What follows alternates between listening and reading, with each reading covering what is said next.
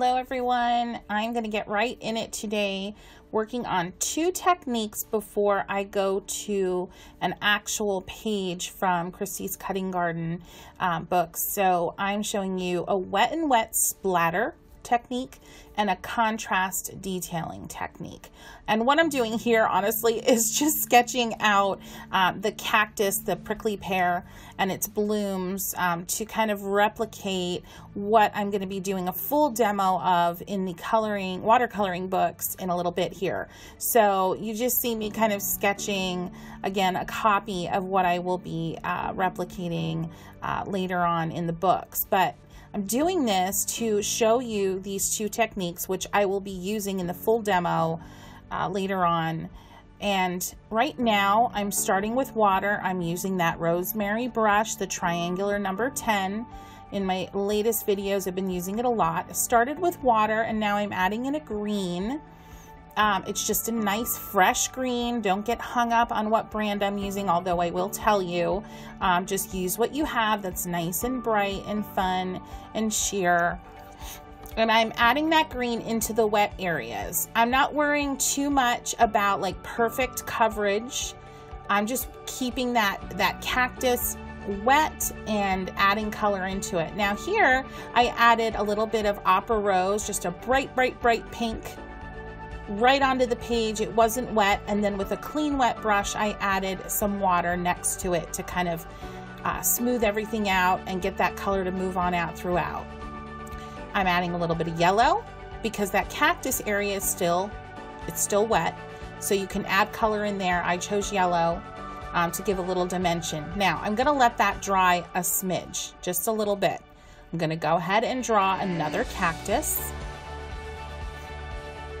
And again, these are two techniques that I'm going to be using in the demo to come here in this video. I'm just sketching these cactus just for the point of, so you can recognize what we'll be painting later on. This is just a really fun, quick sketch technique. I'm not really doing a demo of sketching, but certainly if you have questions about how I sketch, feel free to ask those in the comments section. I am happy to answer. I am using a mechanical pencil. Love them so much. Gives me a lot more control. I'm going in using my rosemary brush again. I went right in with the color. I wanted it to be a little more bold. And then I started adding water to the color after it was on the page. And see there, I used my little finger swipe to remove some out of the line color. So I'm just filling up that petal, that prickly pear petal with green. Again, just a fresh green. In this demo, guys, I am using two different collections of paint. I'm using a Core watercolor, which is pronounced like C-O-R-E, like core, but it's spelled Q-O-R. And I'm using the High Chroma set, and I'm using the Earth Tone set. I'm also using a Sennelier 18 pan watercolor set. And I'm just pulling colors from both, from all three of those sets and using them. In this next step, I'm going to be using those two dark blue colors that I just swatched out on the right to add some detailing. So I will swatch out colors like that just so I'm sure that I'm using the color that I think I'm using. Now, look at what I'm doing here. I'm going back in with just the tip of my rosemary brush. The petal of my prickly pear is still very wet from my painting before, and I'm just outlining with varying pressure on my brush certain areas of that petal. I'm calling it a petal. I don't know if that's what it's called, but that's what I'm calling it. Petal maybe? Petal, whatever. You know what I mean. So again, going into the wet areas and outlining with the blue. Now you see there, the color didn't spread as much because that area wasn't as wet, but that's okay. So this is called contrast detailing. This isn't a technical name. This is the name that Kristy made up. So if you want to tell me the technical name, you certainly can, but this is what I'm calling it. So I love this technique because look what happens when you just let a little bit of line quality, a little bit of pressure from your brush onto a wet page do its thing. look at all that beautiful explosion of color that as I'm painting this pink area is still happening. You can, if you watch it slowly, rewind and just watch what happened when I touched that indigo to the green and how it evolves over, you know, the 20 or 30 seconds later. It's pretty incredible. Now I'm doing the same thing. I added the pink up top here in that bloom, and while it's wet, I'm going in with the indigo with the very tip of my brush, and I'm letting that blue bleed out into the pink. And it creates such instant, believable, dramatic contrast. You get instant dimension, and it's such a simple technique. So again, I wet the whole petal of the prickly pear cactus. I put some green in there. You can even just start with green. You don't have to wet it first. And then I went in with the very tip of my brush and the indigo and outlined into the wet color and let it just do its thing. Now I'm going back to the left side here, the wet and wet splatter. This petal is still wet, a little bit wet, and I'm going to spatter. 2 brushes, guys. Load 1 brush with a lot of color and a lot of water, and then tap that loaded brush against another that's not loaded with color. Now this is messy, and you have to be okay with the fact that you're going to get splatter outside of your painting area. Now what I'm doing is going in with another color, and with very light pressure, wet color on my brush, I'm just stroking over that spatter just a little bit and letting it kind of bleed out and do its thing. And that again creates another really cool effect. Now, for those of you who can't handle the fact that you've got splatter where it doesn't belong, you could go in and add some more petals, some more little nodules onto these cactus. Now we're about to start watercoloring, excuse me, in the Kristy's Cutting Garden book. Now remember though, you could add your own sketching details to the book. So this is a really great lesson for that. Don't feel like you just have to watercolor what's in the book and already drawn for you. So there you have it, guys, wet and wet splatter and contrast detailing. So let's move on to actually going into the book. And here is the artwork from the book. This is from Kristy's Summer Cutting Garden. There it is. And this time around, I pulled the entire page out, which the books are designed to easily have the pages tear out. Just showing you again a little bit of what this, this looks like. So you can see the pages and how these covers work and how they're filled with tutorials. I've painted some there already. Lots of painting advice, tips on staying creative. There's one of my magnolias. That's my favorite page. All right, so there's the book. There we have it. I have to put my name over the UPC number or else the books get swallowed up in piles of everyone else's books around the studio here. So let's get started with this page today. Some people like to tape down their pages. I'm not as big into that because sometimes I find that the tape actually tears the page when I'm trying to remove it. So just kind of a personal thing. Apparently I can't decide which brush I want to use, but of course I'm going to go back to my triangular brush. Again, that's the Rosemary Triangular number 10. I am going in, I'm using broad strokes, and I'm just adding clean water. Clean water. And as I paint today, just think back to the demos that I had been working on in the very beginning of this video, and you're going to see them come alive in this full and final painting. Now I'm just dotting in color, that fresh green again. That is from the Sennelier 18 pan palette. I do have a link to that in the description. You can go right on Amazon and pick that up if you wanted to. Adding some more clean water here onto the petals of the cactus. And again, there's no rhyme or reason to this part of it with adding clean water. Just kind of do your thing and get it nice and wet. I'm using a different green. This is more of like an olive green. This is the core watercolor from the Earth Tones set. It's a really pretty green. I'm making sure I don't feel compelled to cover the entire petal with color at this stage. That's the beauty of watercolor. Don't feel like you have to watercolor every final square inch of your page all at the same time. Let it do its thing. That's the biggest piece of advice I can give anyone starting out in watercolor. Let it do its thing. So when you lay one color down and then you pick up another, you don't have to put them right next to each other. You don't have to put them on super, super heavy. You can just dot some colors here and there, step back, sit back, and see what happens. Now, the painting that I did just that moment before, that was that contrast detailing, but just in lighter tones. So I'm just going through, working throughout all of the different petals, adding more green in areas, adding more intensity, especially where one petal, again, I don't know, petals, I'm gonna say petals, and just know what I mean, the green parts of the cactus, okay? Where one petal touches another is a great place to add some darker color, darker tones. It's a great place, because that's naturally where two items meet, is naturally where you're gonna see shadow.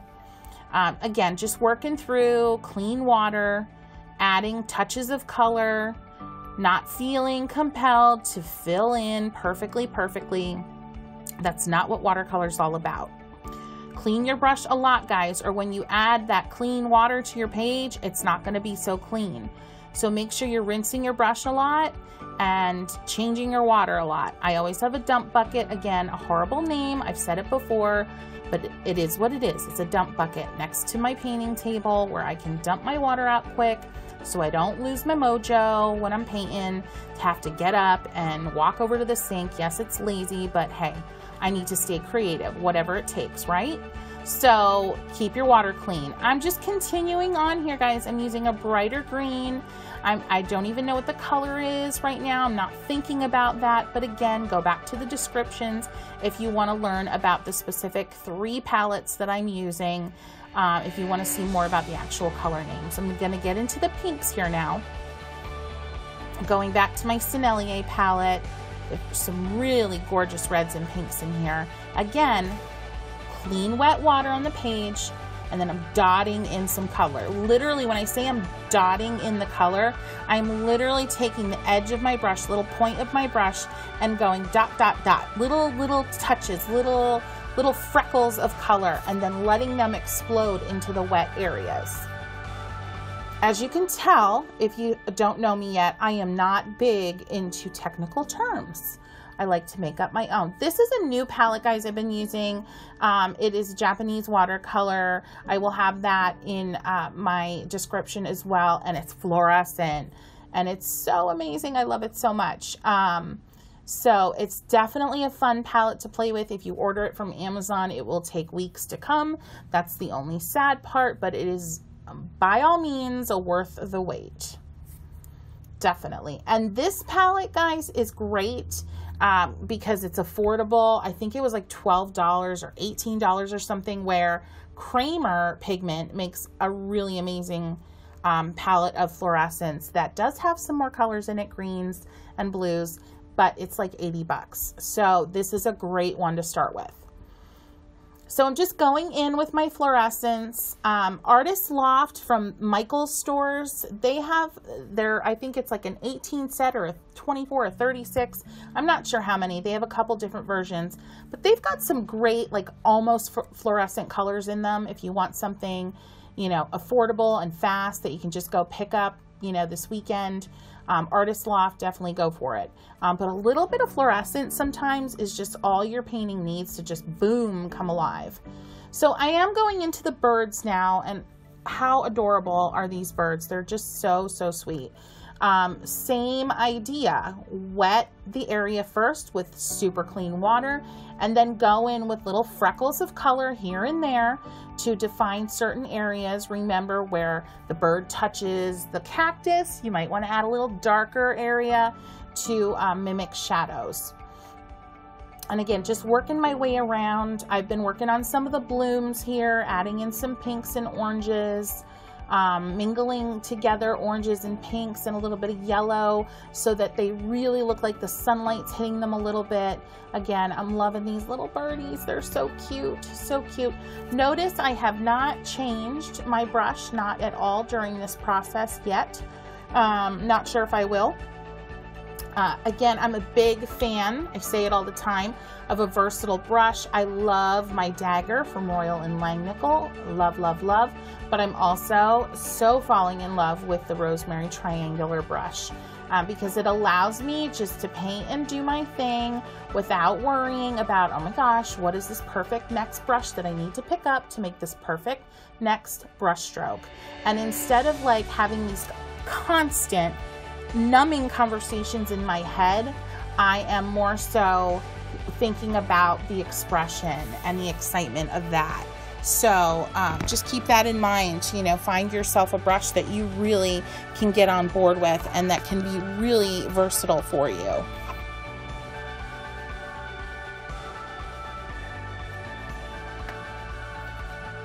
Okay, so continuing on, I've just been adding more detail and more intensity to this page. Something to keep in mind, I don't mention it a lot, is to think about using a hair dryer.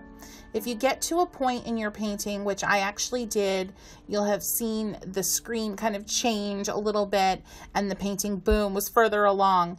Well, I actually took a break and I let the page dry a bit, used a hair dryer to speed up the drying so that I could go back without making a mess. And so if you feel that your painting's getting to that point and you're just you feel like I'm making a mess, it's usually because you're trying to do too much when your page is just too wet. So I knew I wanted to go back in like I am now with these smaller details, little hash marks, a little bit more shading, a little bit more of that contrast detailing we learned about at the very beginning of this video. But I knew that I couldn't do that if things were super wet. So I stopped what I was doing and I did a little blow drying. So I'm going in with just a mixture from my palette. It's kind of like a muddy olive, and I added some shading with the edge of my brush, kind of the side of my brush, so I get a little bit of a broader stroke. And then I also did a little bit of hash marks with the very tip of my brush. Now I'm going in for the real wow factor. A really dark emerald green. Again, I mixed a kind of an intense green from my Sennelier palette with a little bit of whatever was dark in kind of the crud creases of my palette. I know, again, that's so technical, but I just made a really rich dark green. And I'm going along the edges with the very tip of my triangular brush. Look at that. They're still wet from when I added those first layers of shadows just a few seconds ago. And that is creating the most spectacular, sharp, yet rich detailing. And I love that. I love that. And I want you guys to have the confidence to go ahead and do that. And I know it can be scary because you could be at a point in your painting where you're really in love with it, but it's all soft and dreamy, but you might be just desiring that extra contrast. Go for it. Flip your page over, do a little practice on the back, grab a scrap sheet of paper, do a little practice, and then you know what? Go for it. So here, going down to this petal at the bottom, and I'm adding a bit more shading with a bright green. And again, look at that contrast detailing like we did in the beginning. Right into the wet areas, I'm adding that rich indigo blue, and boom, look at that explosion. It's subtle, but almost not. If you're really watching, it's just like wow in your face. Look at, it's still moving. Look at that, it's still moving. Now at this stage, you can re-wet areas like I just did that bird because I want to add even more intensity, but without it being too dramatic.